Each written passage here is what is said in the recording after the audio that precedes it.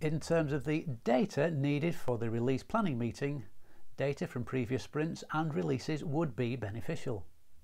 Stakeholders typically, but not always, provide feedback about the product, market conditions and proposed deadlines.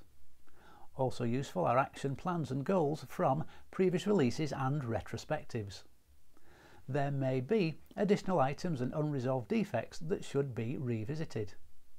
The team should be on hand to discuss relevant development and architectural information.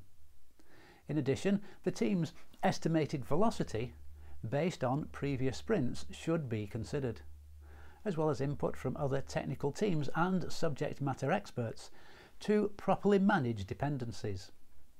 The output from release planning includes, but is not limited to, the following. Firstly, the release plan. Secondly, team commitment to the plan. Thirdly, suggestions for the future improvement of the release planning meetings.